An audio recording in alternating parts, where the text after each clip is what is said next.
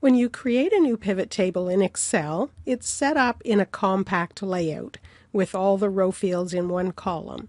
We're going to see how that looks and the other choices that you have for the layout.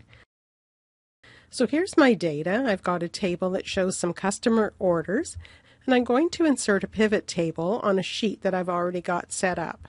So I'll select any cell in this table, go to the Insert tab, click Pivot Table. It has already filled in the table name, and that's correct.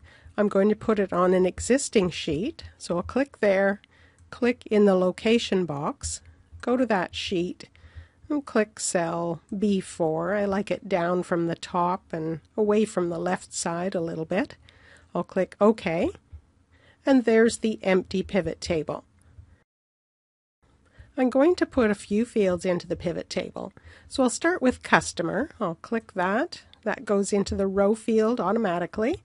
And then I'll put in the category. I'll check that.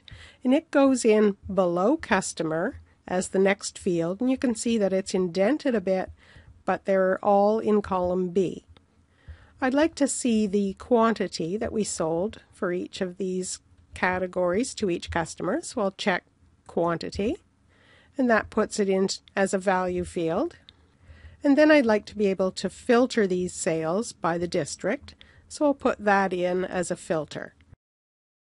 So now we have a very simple pivot table set up, and this is in the compact layout, and everything in the row fields is in one column.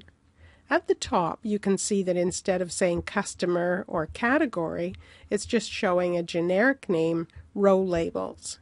So that's the compact layout, and we can change this to a different layout. So to change this layout, I'm going up to the ribbon and over to the Design tab, which is under Pivot Table Tools, and that appears as long as you have a cell selected in the pivot table. So on Design, there's a layout group, and here's Report Layout. When I click that arrow, I can see the three options, which are compact, outline, and tabular. So we're already in compact. I'm going to go to outline form. And you can see that now each of the row fields is in its own column. So customer is in B, category is in C, and you can see the field name in the heading instead of that generic heading that we had before. We can see a heading label for each customer, and then below that are the categories. So each heading is in a separate row here, and the subtotals right now are at the top with the heading.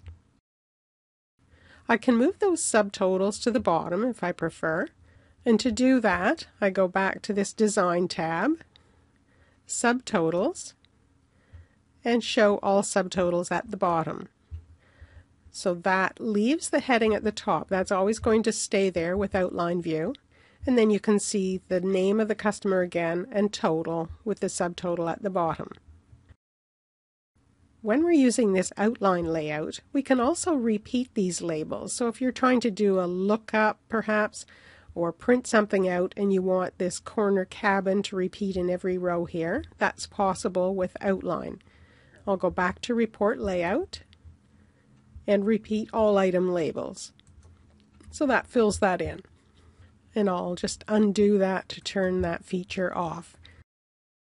The next layout that we'll look at is tabular. When I select that, these labels aren't on a separate row anymore. Each one lines up with the first item of the next field. We can still show all those repeating labels. If I go back to Report Layout, we can repeat all the item labels just as we did with outline. I'll turn those off just by undoing. With the tabular layout, right now we have set the subtotals to show at the bottom, but if I go and try and change them to the top, so I'll say show at the top, it doesn't change. With tabular, because there isn't a separate row for the label, those subtotals always show at the bottom. The only thing you can do is turn them on or off. So if I turn them off, we don't see them, but we can't see them at the top. Going back to the original layout of Compact, just to compare, we can show the subtotals. Right now they're at the top, and in this one they can also show at the bottom. But we can't repeat those labels because everything's in a single column. So if I go here and say repeat all row labels, nothing happens. So you have 3 different layouts. This is Compact, the default. There's no way to change the default. You're going to get Compact as the pivot table layout when you first start. And once it's built, you can change to a different layout, and that gives you the option to repeat the labels, and you're going to see the field headings at the top of each column.